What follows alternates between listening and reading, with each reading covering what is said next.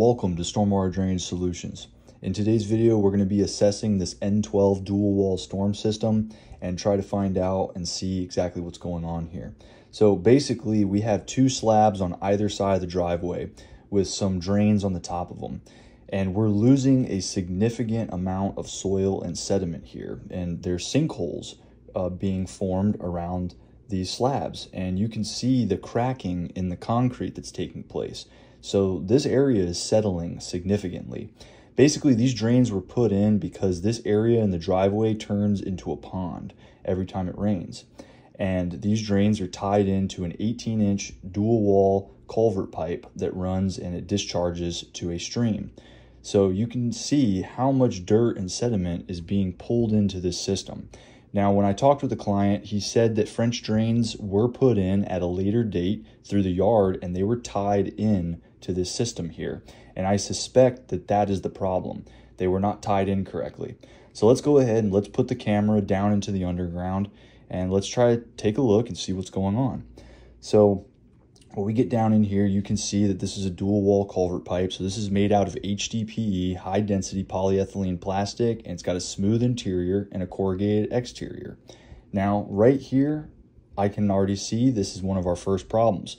This is one of the French drains that the client spoke of, and you can see how that collapsed. Now, because that had collapsed, dirt and sediment is finding its way into the system every time it rains. Water is finding that opening. It's following the path of least resistance, and it's going through that void. And while that water is going into the system, it is pulling dirt and sediment from above, creating the sinkhole, and we're losing ground. And it's causing the concrete, obviously, to settle and crack. So whenever you tie in a pipe to another drainage system, that tie-in needs to be correct. You need to use the proper tap. You need to use hydraulic cement, rubber gasket, whatever the method is. You need to make sure that that tie-in is correct, because if not, these kind of problems are going to happen in the future. And you can see how this pipe, they basically just made a hole real quick in the side of the dual wall and they shoved a perforated corrugated pipe in there and they called it a day. And now, however many years later, we're having significant issues around both of these concrete slabs. And take a look at this one. So this one was tied in. It hasn't collapsed, but you can see around the side of that hole, I mean, there's opening there, and that leads to the ground on the outside. So dirt and sediment is coming in through there. Now, there's also a lot of iron ock in this system, but we're not going to talk about that in this video. That's for a whole separate video, and we're actually working on that, so stay tuned for that video as well. We'll be posting that one shortly. But you can see the iron ock buildup in this French drain at the bottom there, and so that's a whole nother issue. But basically, these French drains are going to need to be repaired on the outside.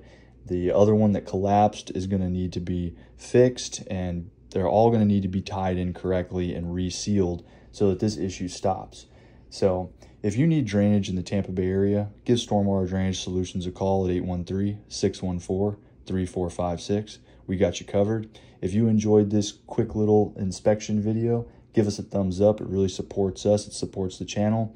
We couldn't do it without you guys. And until next time, this is SWDS signing off.